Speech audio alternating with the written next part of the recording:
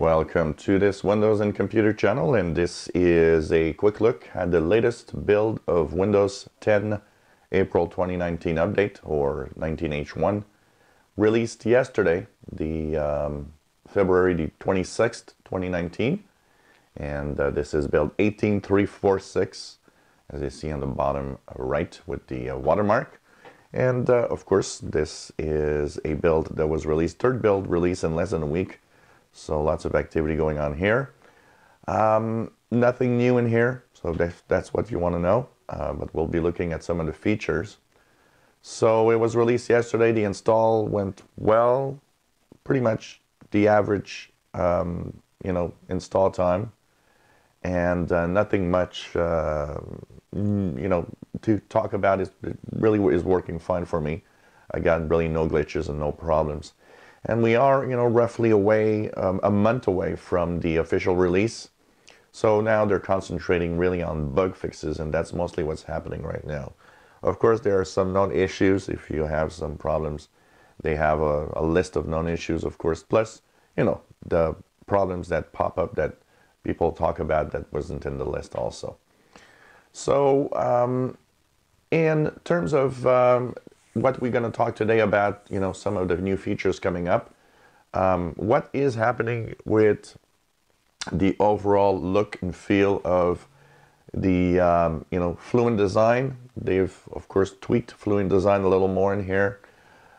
There are now some effects that wasn't there before. So when you open menus, for example, when you do things, there's a effect. The way that the menu opens, there's, of course, a kind of a little animation, but also if you look closely, I don't know if you guys can see it well, but in the background there are some shading that appear just behind the different windows that you'll open. So this is something that's happening, that's new to this version of the Windows 10 operating system.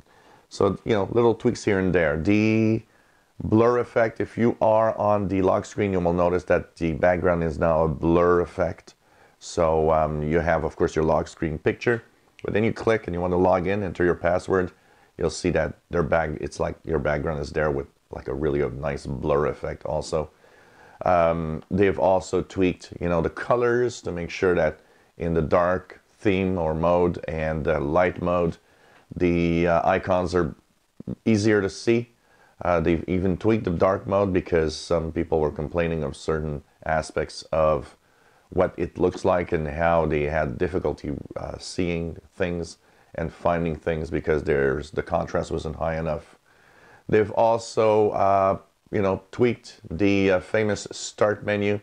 So now there's kind of an easier way to see your start menu and start menu icon stuff with it, which is very, very nice. So that means that it's kind of easier to see. It's less cluttered, let's say.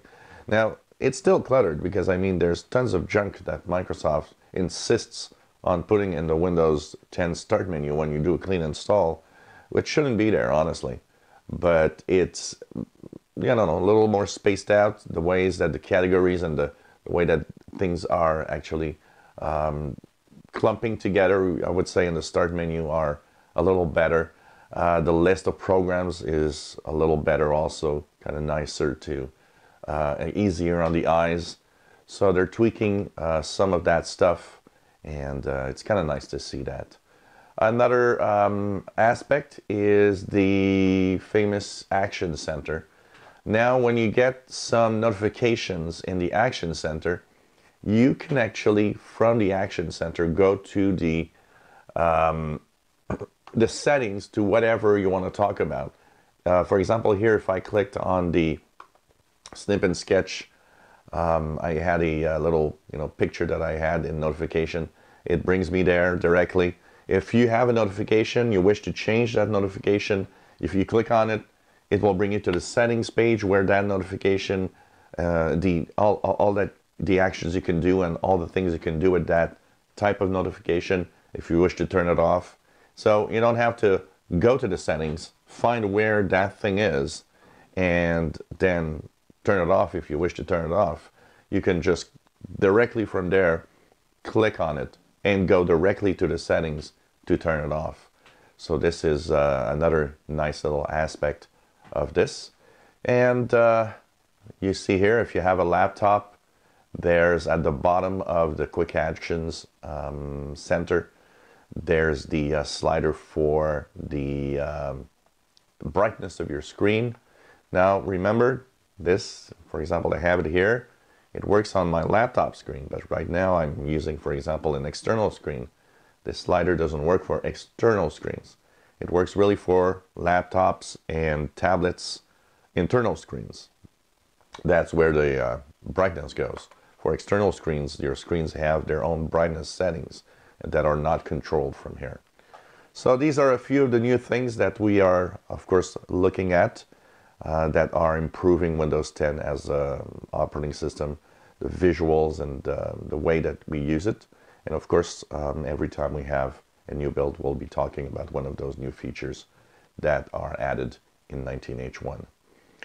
If you enjoy our videos, please subscribe, give us thumbs up, and thank you for watching.